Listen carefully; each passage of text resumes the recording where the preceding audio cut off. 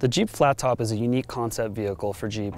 In a way, it's kind of less is more.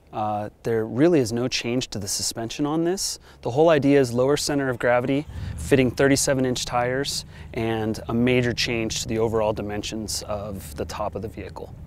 When I refer to the top of the vehicle, what I really mean is the roof line. Jeep engineers actually brought the roof line down 2 inches.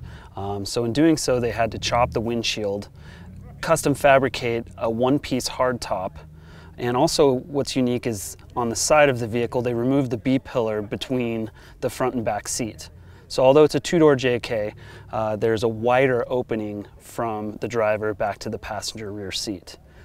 Keeping the less is more concept, Jeep maintained the 3.6-liter V6 engine. What they did is they outfitted it with a few Mopar parts, specifically an exhaust and a cold air intake. For the drivetrain, Mopar Dynatrac Pro Rock axles are used. There's a 44 in the front and a 60 in the rear, and they're outfitted with the ARB lockers front and rear. Jeep borrowed a few things from the 10th anniversary Rubicon Wrangler, mainly the hood and the front and rear bumpers. There's also a TerraFlex rear tire swing carrier on the back for the spare tire, and TerraFlex front sway bar is also used on the vehicle. Although the stock suspension is kept, 2-inch King remote reservoir shocks are used all around the vehicle, as well as King bump stops.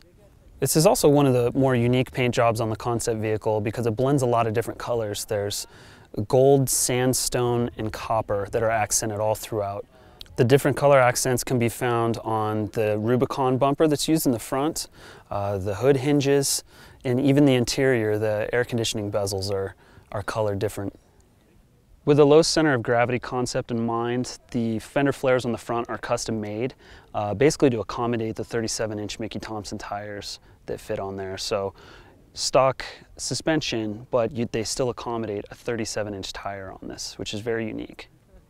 With the flat top, Jeep set out to produce a vehicle with minimum investment and maximum off-road capability. At the low center of gravity, 37-inch tires with the stock suspension, we'd say they achieved that goal.